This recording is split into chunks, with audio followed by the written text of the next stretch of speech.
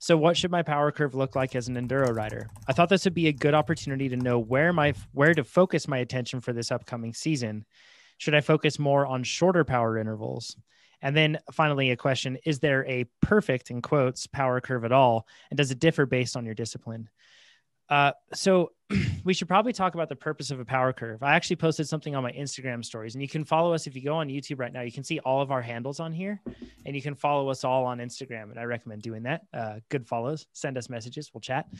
But I shared something on there just yesterday about how I use PR charts, and especially it's different when you use TrainerRoad because you have seasons and season match and all the cool features that go around that. I was looking at my power curve and it was showing that I was not as fast this year as last year, and I was sad. And then I clicked the season match thing. So then instead of comparing 11 weeks of training in the year before to 5 weeks of training this year, because that's how far I am through it, it actually compared 5 weeks of progress through this year and 5 weeks of progress last year. And guess what? I'm way ahead. So cool stuff there. But using power curves can be tricky for a couple of reasons, because I think that it can make you fall into this trap of thinking that it defines you as a rider and what you can and should do. It can also make you can obsess over the actual shape of the graph, and you can like be really upset by little peaks and valleys and try to smooth it out. You can do all those things, and that's not really what it's for. It's really for tracking PRs over time and being able to see how you compare from one time frame to another. And that's what it's really, I think that's at least where I get the most. Like I mentioned, using season match is a good way to be able to compare that. You can get as detailed as you want also with TrainerRoad's PRs, because you can measure it by second, and then you can click in and see every ride where you got those PRs and all that stuff. So I guess this is kind of like focusing on how we use PRs here. And with seasons, you can build anything you want. Like Pete even had like pre-base seasons that he built up. Yeah. So you can isolate that time. Yeah. I just think it matters so much. Just like you said, it's one snapshot versus another snapshot, and that's so hard to compare. But if you're looking at like a period in time and you're kind of adhering to the same structured training for that same period of time, it's really easy to see how you're progressing based on previous times. And so usually my November, December always is pretty similar as far as training. And so I just make those my own seasons and call them pre-2019, pre-2018. And I've made them in the past. And so you can actually see that come December 15th or whatever, if you start November 11th instead of November 1st, you can still kind of cut that out with season match, but you can just see how you're progressing and kind of your trajectory and where you're headed, which I think is much more important than the actual numbers you're putting out, because it's all about the work you put in. And that's kind of like the power curve doesn't define what you are, it's what you've done. So yeah, because yours, Pete, kind of like would say that, like, if you looked at your power curve relative to another person's power curve, just proving the point that you just said, that it doesn't define the athlete you are, it would say that you're like a really good sprinter. However, you do not target sprints ever in races. Yeah, I'm like a pure sprinter. I should be a pure sprinter according to my power curve. 100%. But you don't win sprints. When you're in your races, sprints. You don't win sprints. Nope. Yeah. So it's like a good example of the fact that, like, you know, relatively speaking to somebody else, yes, your power curve may look different, but that doesn't mean that you're like that athlete and you're kind of stuck in that box. We mention this all the time. Like, you know, you're an amateur athlete, like you're not paid. You can be whatever you want and you can train however you want. It's really cool. Whereas a pro athlete like Caleb Ewan isn't going to say that I'm going to change to be like a super domestique and sit on the front at 450 watts and tow everybody around. He just doesn't get that because he's a pro and he's very specialized in what he does. And even for you, Ivy, it says that you shouldn't be a good sprinter, kind of the opposite of Pete, right? Yeah. Well, I mean, with the right critical eye on all of my numbers, like I shouldn't be good at anything. Like you really can't let those numbers like be determine what kind of rider you think you are. Like my numbers say that I shouldn't be a good sprinter whatsoever. And yet like I've won a handful of bunch sprints. So you too, right, Alex? You've won a lot of bunch sprints. You're just secret undercover sprinter too. Yeah. Yeah. I mean, just ask Justin Williams when he came out to the lunch ride at Specialized, you know? Yeah. Yours Uphill actually sprints. Yeah. 20 minutes are my specialty. For 20 minutes. I was just going to say, yours says that you're like a TT specialist if you were to look at it that way to try to define yourself, right? But you've never, I don't know if you've ever done like a road TT. I've never ridden a TT bike. Yeah. Yeah. Such a shows like for all of us, like your power curve can say, if you look at your power curve, you can fall into the temptation of trying to let it define the athlete that you are, but in most, it's not that at all. It's really like a reflection of like really of what you're doing, right? Alex, like you had some thoughts on this about like what it actually means to you versus trying to put you into a box.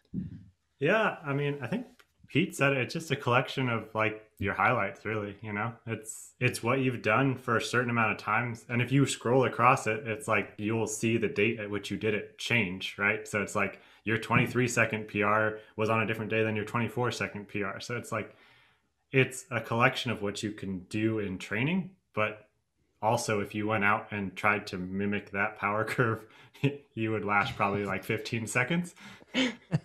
Yeah. So it's, but then there's also more to it, right? Like it's a super powerful tool and it kind of helps you understand where your strengths and weaknesses lie. But it's like in racing, there's so much more to it. There's repeatability. There's in mountain biking, there's technical skill.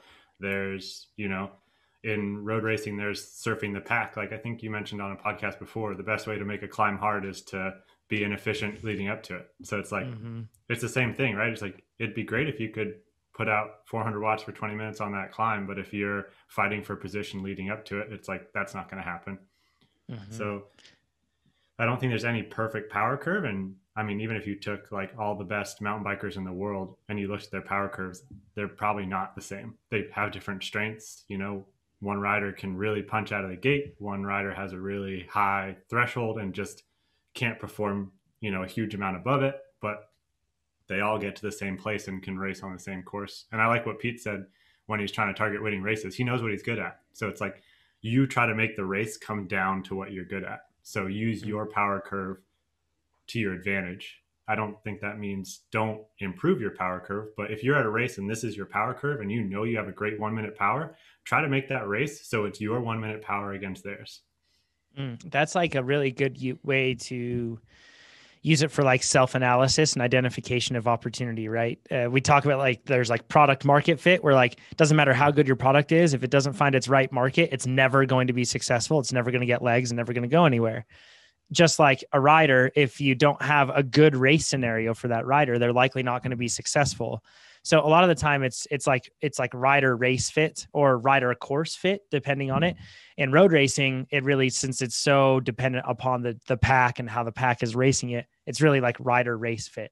And really keen observation, Alex, of saying like, you know, trying to make the race fit your power curve. And Pete is a master at doing that, by the way. So, but then when we talk about mountain biking a lot of the time, or a time trial or Ironman course or gravel race, anything like that, it comes down to much more like rider race, or I should say rider course fit. And we actually, Alex, you raced mountain bike national championships 2 years ago, the most recent one.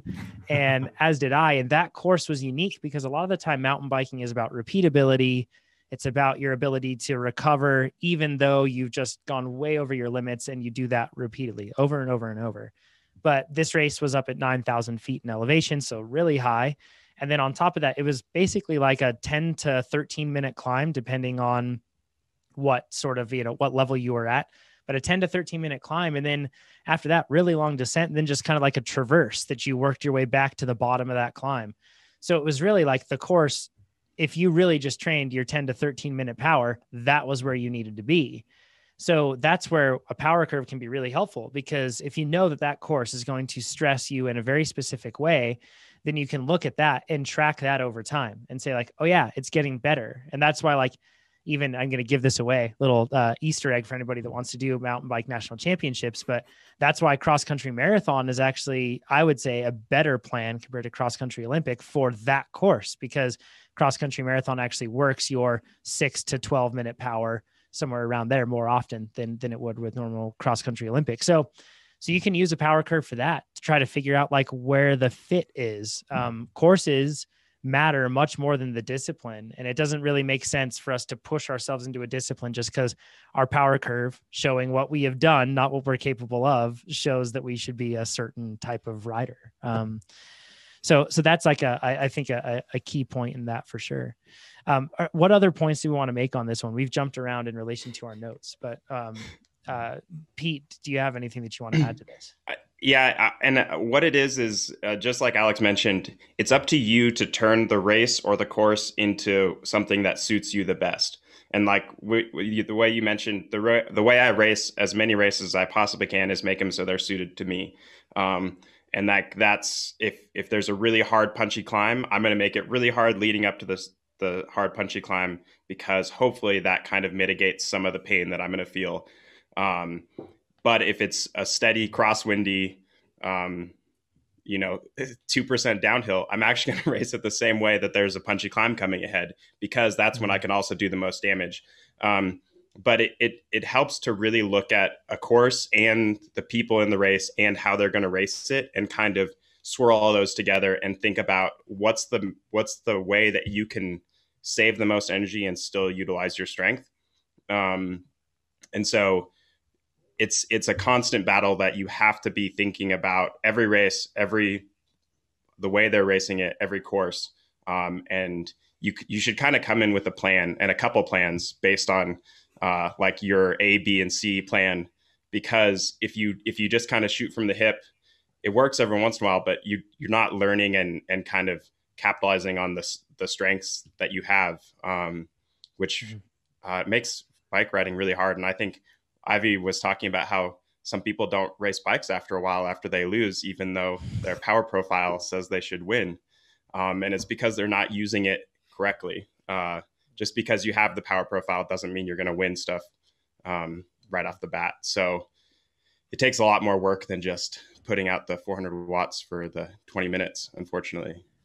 Yeah. And Ivy, you actually have some notes in here about so you can focus on a power curve excessively and kind of forget about your training plan. But you have some notes in here about the enduro specific riding and training and why that would be important. Yeah. And I think to expand upon what Pete just said, for Chase specifically, each day is going to be different. And, Pete mentioned some things about how you'll have to key on each course and each race scenario differently. And with enduro, the terrain, so many things are going to change per event that you do, that focusing so much on that power curve really isn't going to, it's just much more important to look at it as a tool, just like any other training metric, and approach each race day differently. And that's really where enduro training specifically will help with that, preparation of repeatability and comprehensive fitness, so that Chase has the best tools on the day. Yeah. It really, with enduro, it just comes down to that. It's repeatability. How many of those efforts can you do over and over again? Also, yeah, arm pump. Pete just raised up his hands. I don't know if that's what he was getting at, but that's another thing too. Yeah. That's for sure. That matters so much more than my power curve in all enduro races, is my forearms getting really, really tired. Seriously. Yeah. Pete and I had, I think was it a 13-minute stage that we had from the top of North Star to the bottom, and we finished it, and it was physically hard to move afterward. That 13 minutes. When you take your fingers off your handlebars because you can't straighten your fingers anymore. Yeah, you can't. Yeah. You have to pull them off, and you have to pull them off. Oh my gosh! Yeah. So, man, enduros are fun though. So much fun. Yeah.